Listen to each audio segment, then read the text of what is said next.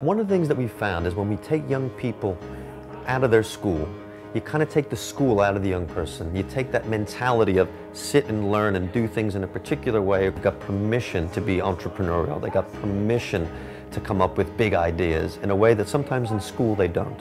So welcome to our very first Think Big school. And just to put that into context for you, this is the very first one that we're going to do across the whole of Europe. So this is literally quite a historic day because this is the launch pad for helping a lot of young people. So Think Big School is about digital entrepreneurship and giving young people the skills to go into a digital world of business. Facebook started at Harvard University less than 10 years ago with a couple of hundred users.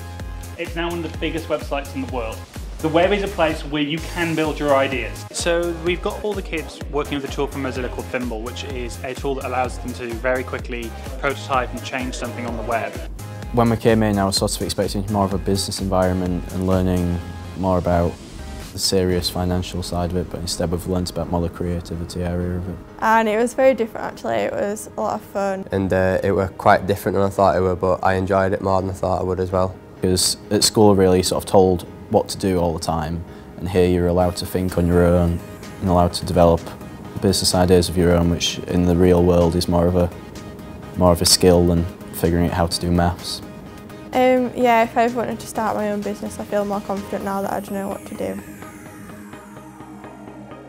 As a company, we're doing this for a number of reasons, but I think at the core is a really simple reason. It makes us better and stronger as a business.